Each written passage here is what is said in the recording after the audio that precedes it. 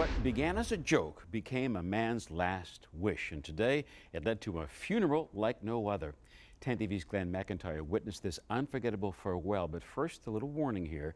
The story contains images that may be upsetting to some viewers. Bill Stanley was no ordinary man. He was what you would call a twist of color on the tweed surface of life. He left home at 13 to work cattle ranches out west, eventually traveling to 49 of the 50 states.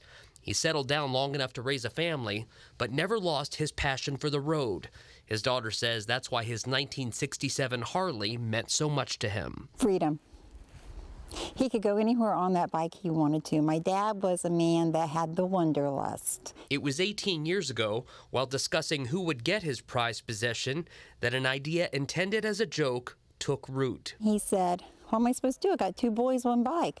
My sister just offhandedly said, "Oh, Dad, just be buried with it." I think about 2 weeks after that, it really hit him. What a great idea.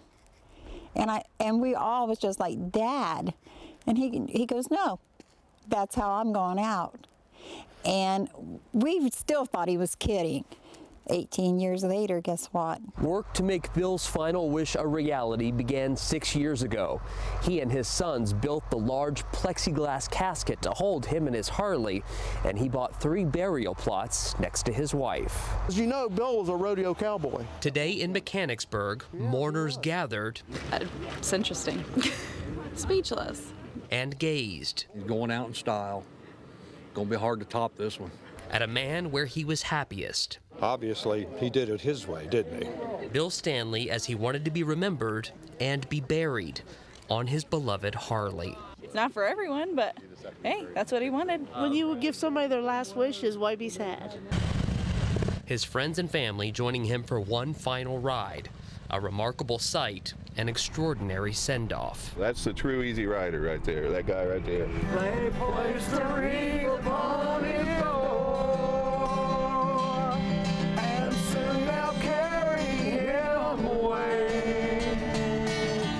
Odd but fitting, offbeat but heartfelt, and his family says just how Bill would have wanted it. We had ever asked Dad anything in our lifetime, in his lifetime, something special, Dad would do his best to do it for us. So this is all we could do for him. Some people walk through the pearly gates, some ride. Glenn McIntyre, 10 TV News. Some ride.